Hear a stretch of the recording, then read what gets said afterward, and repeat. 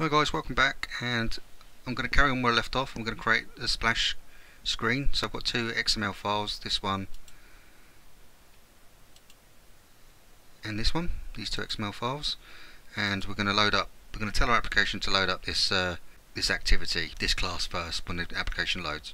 So how do we do that? Okay, so what we need to do is we need to go into our manifest file. We open up our manifest files, we can see our Android manifest.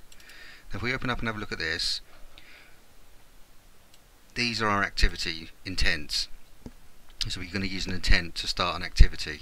So when we start up an application, it looks for this action called main, and when it sees it, it says, oh, okay, this is what we want to load up our application, and it points to this class main activity. So as it is, if we load up run this program, see this, look for this class, and it will come straight here, and it will go to this on create, and it will set the content view to this activity main layout, which is this screen.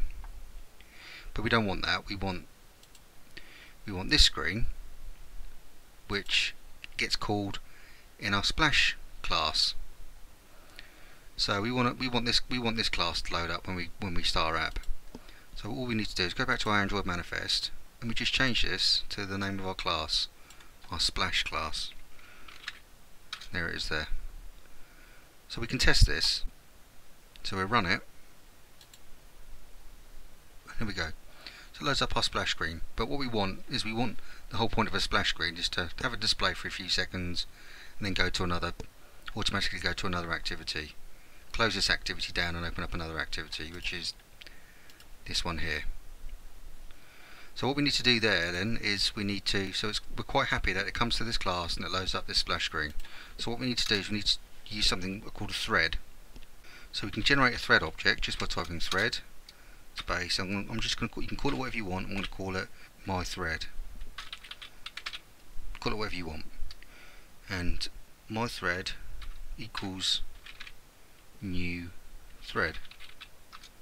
And what we need to do is we need to open up curly braces, and we just enter that in there. So we've got these curly braces, and we're going to generate a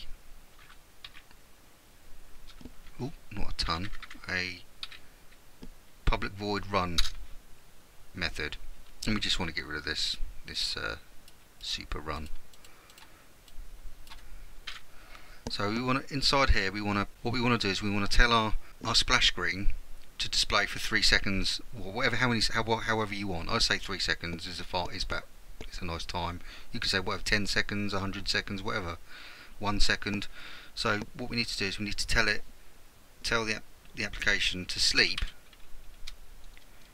So we start typing sleep, and we want to tell it to sleep for, I want to say 3 seconds. So this is in milliseconds. So 3,000 milliseconds is actually 3 seconds. So I want to tell it to sleep for 3 seconds. Now it's coming up with this moaning here. It's got this little squiggly line saying there's a problem. If we click on this, it's saying we need to surround it with a try catch. So we just click on that, and what it does is it surrounds that sleep method in a try catch statement. That's just for error, in case there's an error, which hardly ever happens in this case. So telling it to sleep for 3 seconds.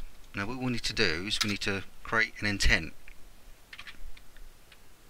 because we intend to start a new activity, which is our main activity, which is where our main our screen is, our main screen, our hello world screen. So we want to start typing intent, and we want to create an intent object. Call it whatever you want. I'm just going to call it start main screen.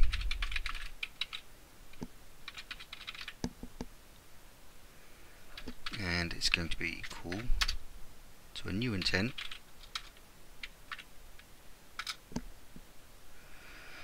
and what we need to do now is we need to get the application context, and we need to call the class that we're going to use, in which case is this class main activity, because we want it to start this activity, and on this on create will then open up the hello world screen.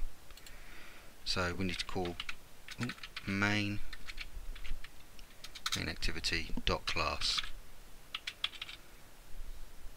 So there's our intent. Don't forget the semicolon. and then we want to start the activity, and it's asking what activity do you want to start. Well, we want to start this one here, start main screen. So it'll start that intent, and what we want to do at the same time is when it starts that intent, we want to finish this activity. So we type finish, if we can type, if we can spell, right, finish, there we go, and it will finish this activity. So it will finish this, it will close this screen down, the splash screen, and it will close this screen down, and it will start this screen, our main screen. But at the end here, see what this little squiggly line is, that's the end of our thread. So you want to close that off with a semicolon. And then as soon as that, at the end of that thread, we want to basically start my thread.